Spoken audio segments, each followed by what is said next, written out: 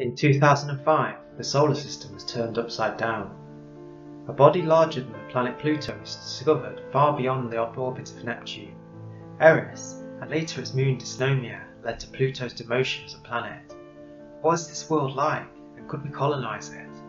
Hi everyone, Vega here, and in the next of our solar system series, we're looking at the dwarf world in more details, so let's get to it. Eris was the Greek goddess of strife, discord, contention and rivalry. She delighted in human bloodshed and haunted the battlefield. She antagonized and caused pain to all who stood before her. Her daughter, Dysnomia, was a deity of lawlessness and poor civil order. She was a companion of injustice, ruin and violence. Together, of course, they are the strange, distant worlds that changed our solar system as we know it. So how far are Eris and Dysnomia? In this graphic we see in billions of kilometres, Eris is extremely far. Its strange orbit means that at times it intersects the orbit of its fellow dwarf planet, Pluto, but for the most part is a long way further out, between 38 and 97 astronomical units, or some 5.7 billion kilometres at its closest, and as many as 14.5 billion kilometres distant from the Sun.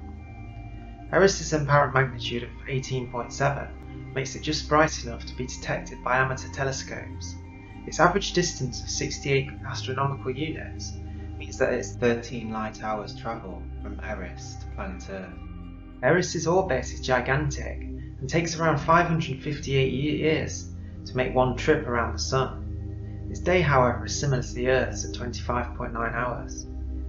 Interestingly, Eris reached aphelion, or furthest distance from the Sun, at around the year 1977. Since then it's been slowly travelling towards us until the year 2256, when it reaches its perihelion, or its closest distance to the Sun, and it actually will be inside the orbit of Pluto, although it never actually interacts with either Pluto nor the larger body of Neptune. We can at this point only imagine what it might be like to step out and take a walk on the surface of Eris. Steep white cliffs or chasmata intrude a small valley, perhaps created in an earlier time during formation. Its albedo is extremely high, meaning its surface likely to be extremely white, and perhaps similar to Saturn's sixth largest moon, Enceladus. We know that it is composed largely of rocky materials, but it also contains methane and glycis. The presence of methane, given methane's volatile nature, suggests that Eris has always resided in distant reaches of the solar system. Or, alternatively, something inside Eris is launching these gases into its fragile atmosphere. When Eris was initially discovered, it was thought to be bigger than Pluto, meaning a new definition of planets was required. In a twist of fate, it's now actually believed to be slightly smaller than Pluto in radius, yet substantially larger in mass, as much as even 28%. We see Eris as the 17th largest body in the solar system, and in a class of size, along with the Jovian moons of Io and Europa, or the faraway bodies of Triton and Pluto, or indeed our own moon. Eris has a high density, and radioactive decay inside the core could mean that it holds an internal ocean of liquid water. This, coupled with its high albedo, means that the presence of ice on its surface, it could be a superb target for colonization, especially given it's actually currently approximating our own planet. As I said before, Eris makes its closest approach in the year 2256. Note that down in your notepads, because it could coincide perfectly with the necessary advances in technology and capabilities by then. Of course, to set up a colony, we will need to first shield ourselves from cosmic rays. Perhaps in the future we will develop techniques with materials like graphene to shield us. It's also worth remembering, of course, that some of the radiation would be stopped by Eris itself, and also we nestled beneath cliffs and crevices. Illumination would also be a problem on Eris, but imagine the scenes in our floodlight world inside the dome, where trees and people cohabit with a view to Eris's tiny moon Dysnomia and a realistic day-night cycle. So, how long should we expect it to take us on a journey? First of all, on current speeds, they're probably not enough. Voyager probe travels at just 61,000 km per hour and would approach the dwarf world of Pluto and take as many as 13 years, depending on Pluto's position in the sky. We'll no doubt have faster probes by the year 2256. Momentum here travels at some 1 million km per hour, or 1,000th% of a light speed. Its transit time to Pluto is some 307 days at the farthest distance, and finally, beyond to Eris in just below 1 year, the closest approach. Technology, of course, will improve, and the imaginary craft of Velocity now, travelling at 0.1% of light speed, is much more realistic for safe human transit. It reaches Eris in around 57 hours, or 6 days at aphelion. This is no doubt a better craft for the fragile human frame.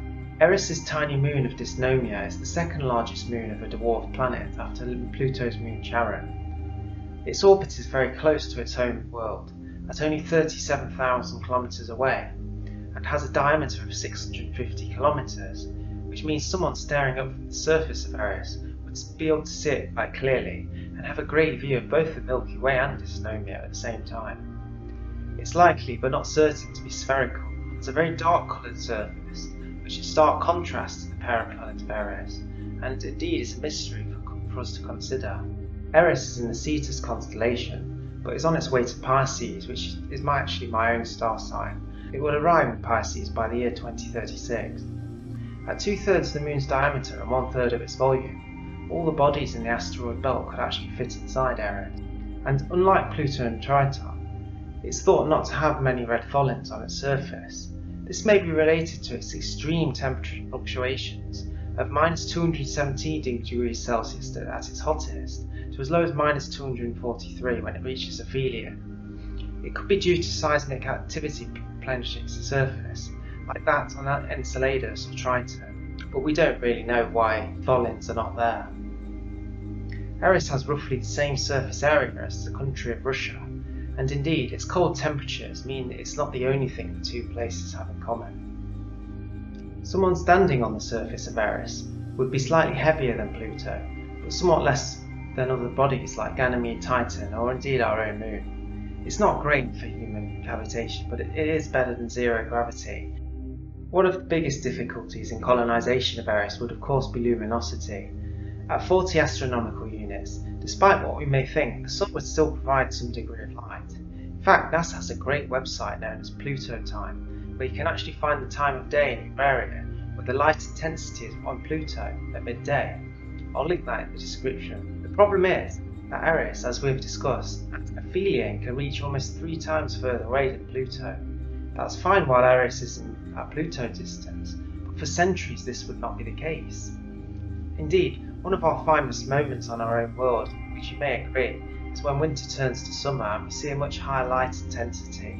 It fills us with hope and warmth for the future, whereas if we were on Eris, we might be facing centuries of near darkness. The goddess Eris wanted to sow dystopia for humanity. Her daughter, Dysnomia, was brought into being just for that purpose. But like the gods before her, her fate was bound to fluctuations in our universe. Eris's strange orbit just so happens that for the next 250 years it approaches us just like the headlights of a car would do on a distant mountain. Maybe by then humanity will have learned to deal and organise against dystopian visions.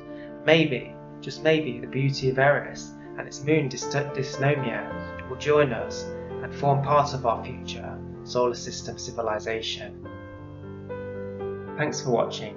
Don't forget to check out some of our other videos on our solar system series, where we look at places like Triton or Venus, Mars, Ganymede or even Titan. If you like this kind of content, don't forget to subscribe because it does help the channel grow. We recently hit 200 subscribers, but as I've said before, we could always use more. So don't be shy, and I'll see you on the next one.